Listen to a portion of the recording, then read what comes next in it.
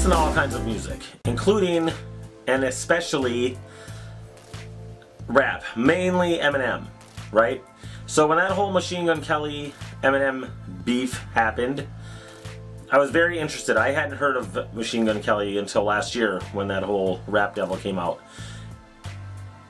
And I think about things like that. I think of, especially with rap battles, like old school feuds, you know?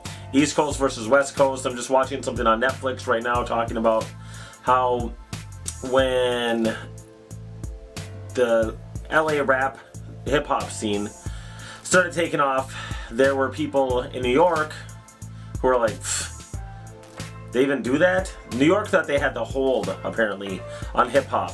And so there was this rapper named Tim something who put out a song called F Compton. I never knew that that was an issue. I knew there were rivalries, but to watch like these bigger names talk about how, yeah, we thought New York had the hold on, we thought that was going to be our export to the world was hip-hop. So when we found out people in LA were doing it, that kind of blew our minds. And that blew my mind. I'm like, to me they're just two major urban cities, you know, and most of the music I like I bump a little Dre, you know. I was like, oh yeah, West Coast is, that's, you know, I had no idea that there was this big, almost inferiority complex going on with the rappers from LA. That stuff's very interesting to me. I love to listen to songs like No Vaseline by Ice Cube. I mean, I know this stuff is like 25 years old already, so I'm very late to the punch on this, but think about that the Rap Devil, okay, with MGK. That dude was taking on, you know, Eminem was one of, I mean, he talks about it, how he was one of his idols. So he took on Eminem, and I like the song, you know, I'm not a huge Machine Gun Kelly fan by any means, but he's decent. And I was thinking, for him, that must have been crazy to basically take on one of your idols, you know? So,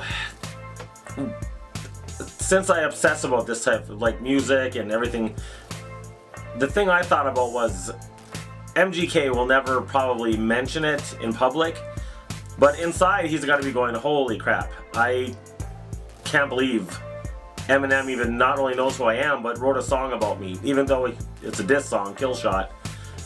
Like, there's got to be a part of him that looks at the growth that he's had and goes, ooh, that's pretty amazing.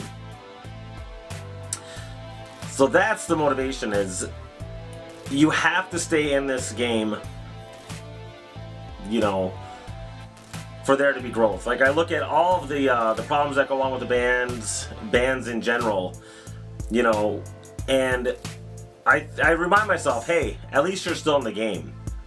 Like, oh man, I gotta learn to run sound now. At least I'm still in the game and I have a band to run sound with. I gotta buy a powered sub. Well, guess what? Then you'll have a powered sub. So you'll have a bigger, more complete PA, and you'll know how to run sound. So all of the problems that come along, I remind myself, I love being in the music scene. I really do. I love when I go to watch other bands and I know the guys and they know me and they ask, hey, how's it going? I'm like, I got a show Friday or whatever. I love being busy. Last night I drove home from Marinette, Wisconsin. I didn't get back till like 7:30 in the morning. Love it all. Because we had a show Friday and Saturday night. That's cool. For me. So stick with it. I guess that's the point. All the problems you have. I also remind myself that if the biggest problems and the biggest worries I have are band related, then things are going pretty well in my life. And thank God for that. So, this is a shorter one today. Point is, if you're going through hell, keep on going. That's kind of a cliche, but it's true. You know, you don't stop. You don't stop. You can't. Because the world doesn't stop, so you got to keep up with it. In the meantime, maybe watch that Netflix Hip Hop Evolution, I believe it is on the Netflix, like I just said. I love that stuff. I love hearing about struggles that I had no idea about existed. Very cool. Okay, that's it, rockers, country music peoples, polka players, I don't know. musicians in general, all of us. Like I said, we don't stop because people don't fail, they give up. Remember that, because that's true. Talk to you later.